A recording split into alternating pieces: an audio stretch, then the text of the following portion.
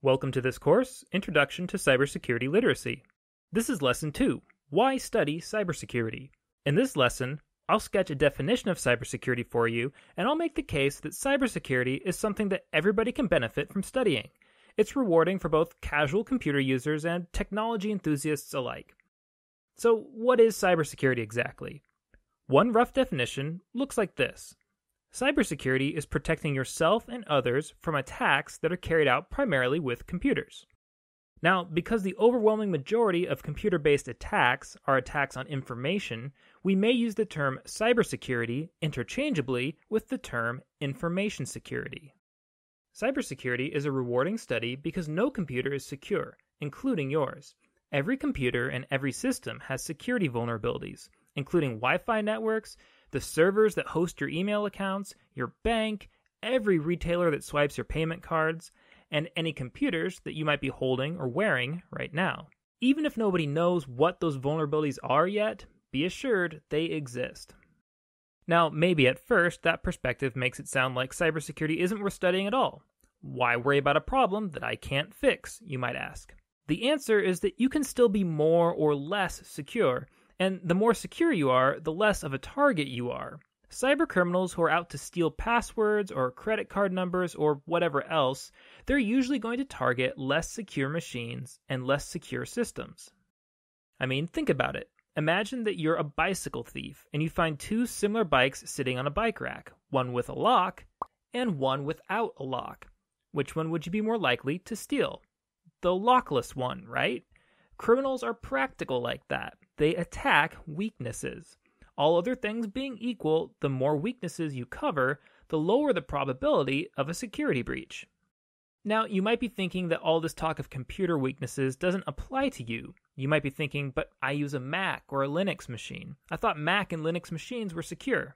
But that's not really the case. Mac and Linux machines are just less popular. Why does popularity matter? Well, think like a criminal again for a minute. Imagine that you are a bicycle thief, and imagine that everybody in your city has bought a new lock for their bike. Now imagine that 9 out of every 10 cyclists has purchased lock A, and 1 out of every 10 has purchased lock B. Which kind of lock would you learn to pick? Well, you'd learn to pick lock A, right? Because there's many, many more opportunities to pick that lock. Now imagine that it's computers instead of bicycles.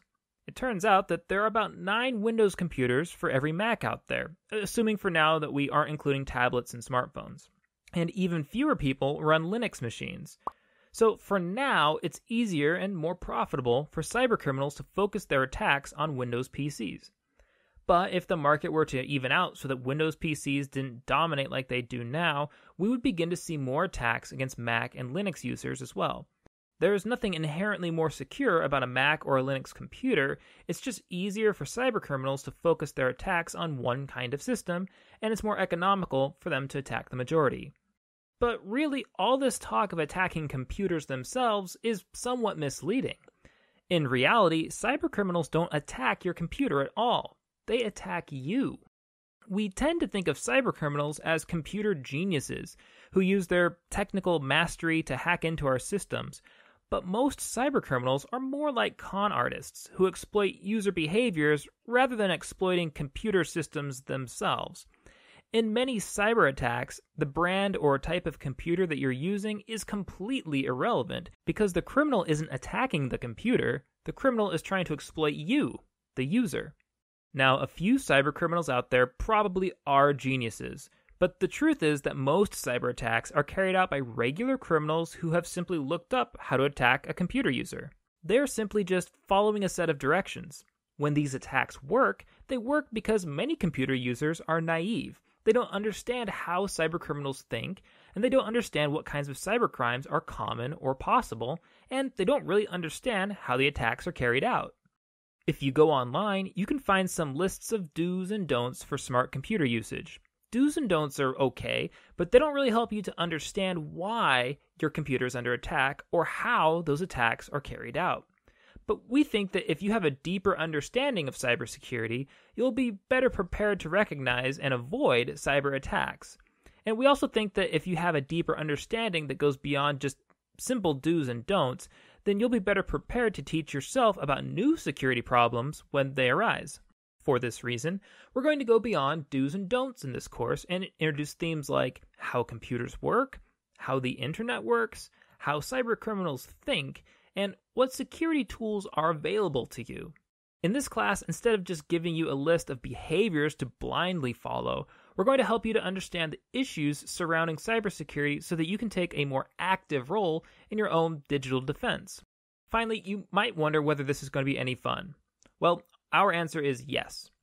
We think cybersecurity is loads of fun. Cybersecurity can feel like a great big strategy game, a game where everybody is a player, including computer users, security professionals, hackers, virus writers, con artists, corporations, banks, mobsters, armies, and nation states, all playing different roles and interacting with each other on different levels. Maybe it's the greatest, most complex strategy game in all of human history, and like it or not, you and your data are already in the game somehow. Okay, I hope that you're beginning to agree that cybersecurity is a valuable thing to study. In the next lesson, we're going to begin building your cybersecurity vocabulary by introducing some of the new language that we're going to be using in this course.